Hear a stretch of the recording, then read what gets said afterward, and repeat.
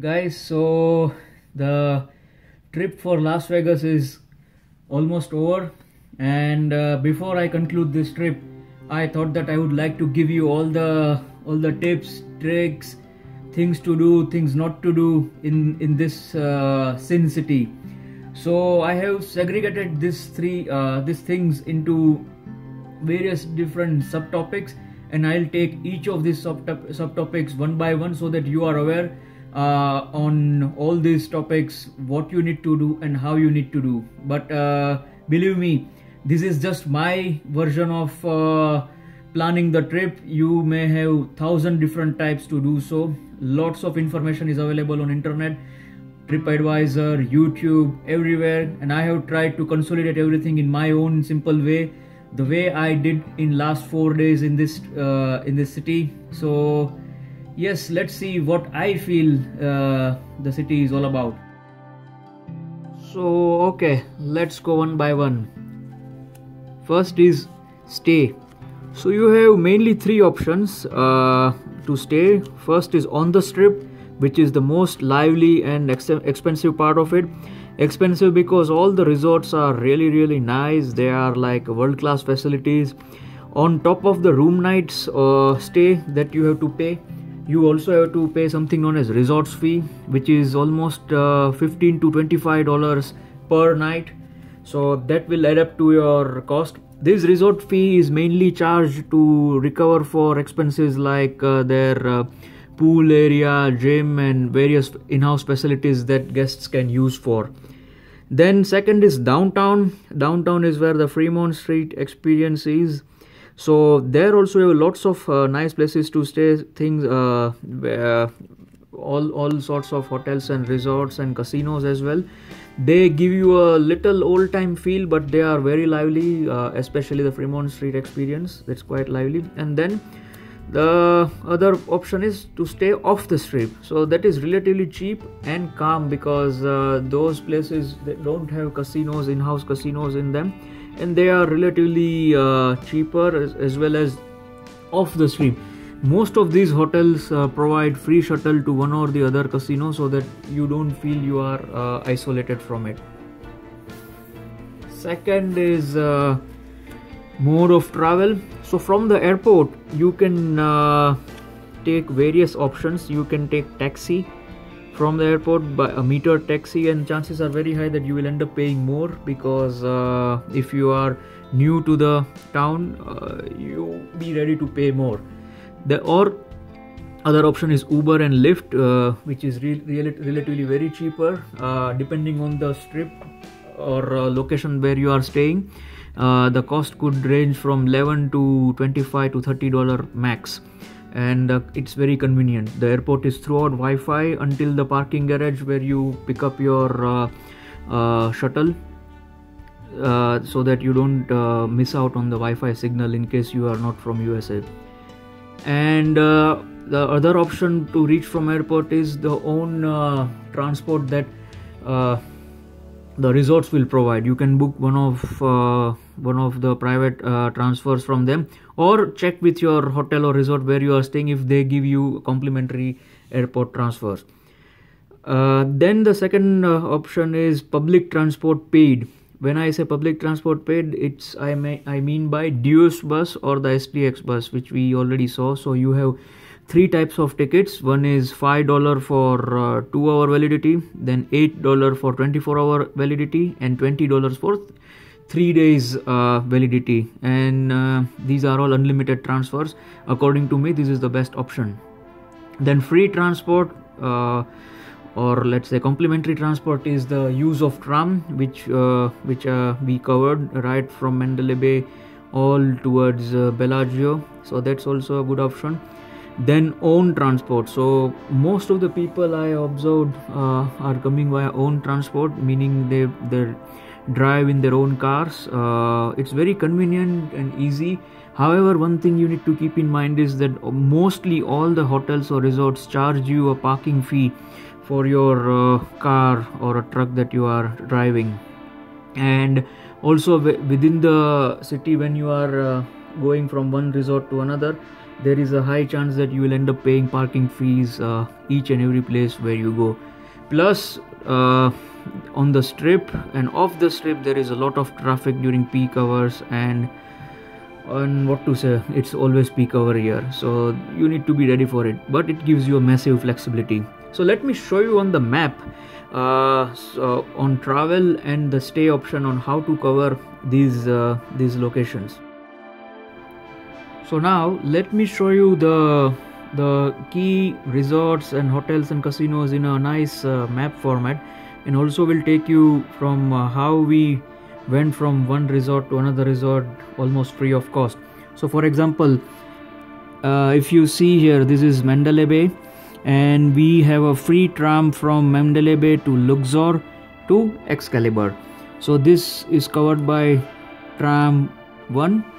Then from Excalibur you can hop on to Newyork by crossing this bridge, and from Newyork you can go to Park MGM. Again, Park MGM, Aria, Vidara City Center, Las Vegas, and Bellagio, they are all connected by another tram, which is also complimentary. So you can see that from Mandalay Bay to Bellagio, which is right in the center of the strip, you can reach just free of cost, and at the same time you can see a lot of good things in between. On the parallel side, you can see that you have Tropicana, and important location not to miss is MGM Grand. So MGM Grand you can just cross when you reach Excalibur, you can just cross the road to MGM Grand, and then once you are in Bellagio, then you can walk down to Caesar's Palace and Mirage, as well as Paris.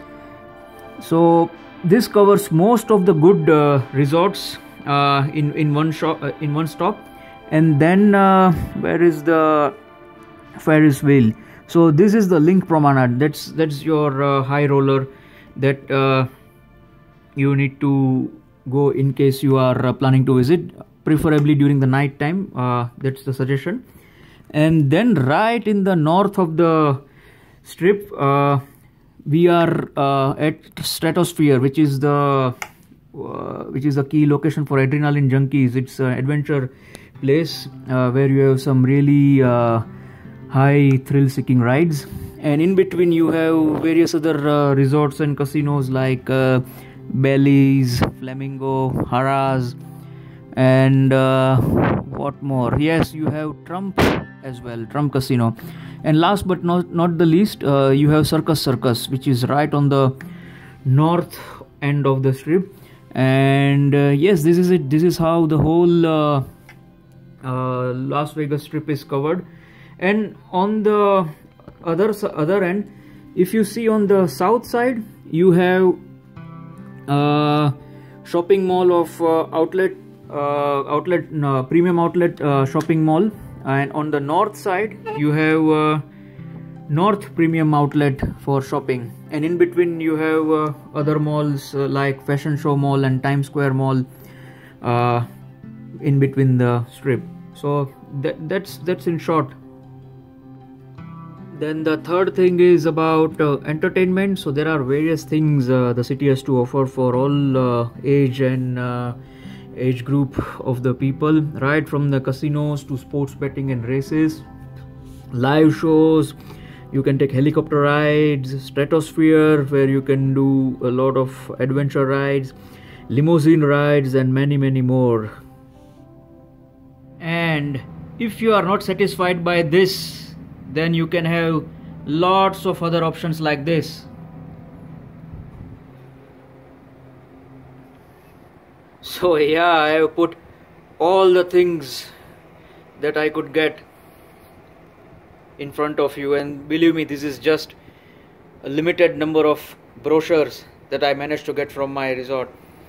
But yeah, almost everything for every kind of person that is traveling to this city. So I am sure no one is going to get bored in this place. Next would be shopping. So if you are looking for some bargains on outlet shopping, then there are two options. One is Las Vegas Premium Outlet South, and another is Las Vegas Premium Outlet North. You could be very lucky to find some good deals, but in case you are coming from USA, this is nothing new for you. But if you are coming out of USA, then yes, you might want to do some shopping. Then second option is malls. You have really nice malls on the strip, like Town Square Mall, which is right on the south part of the strip. Then Fashion Show Mall, Neiman Marcus, and lots more. Then third option is shops on the strip. You have standalone shops as well of various brands that you can walk into within the strip itself. And last but not the least, in resort shopping. Almost all the resorts, hotels have their own area of shopping, and you can get almost all the brands, you name it, you have it. The best one I found was in Caesar's Palace. I really like that shopping experience in Caesar's Palace. So you don't need to step out at all. You are in your resort and you will not feel that you are away from anything. Then next would be eating around. So yes, it's also in resort, on strip, downtown, and yes, it's almost everywhere.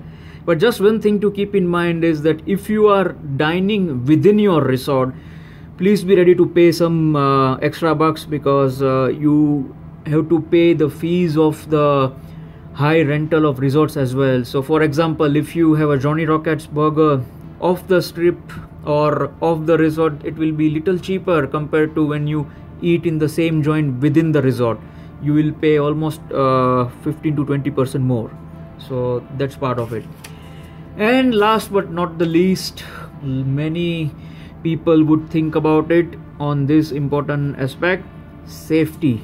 Yes, I found the city very safe, even safe to walk on the strip in the middle of the night, be it any time. However, all the cities of the world have their own various issues. So here as well, you be cautious. Don't go to areas where you are not supposed to go. But if you are on the strip, it's pretty safe.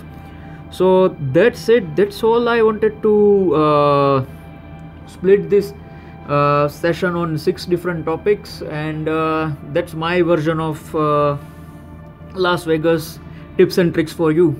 So this is it. The trip to the US comes to an end. Hope you liked all my videos on San Francisco and Las Vegas. If you have not seen all of them, kindly go back and see all these videos, because they have turned out to be really amazing. And if not already done, kindly subscribe to my channel. Till then, goodbye, have fun, and we'll catch up with you very soon. See you. I never made it, but I know I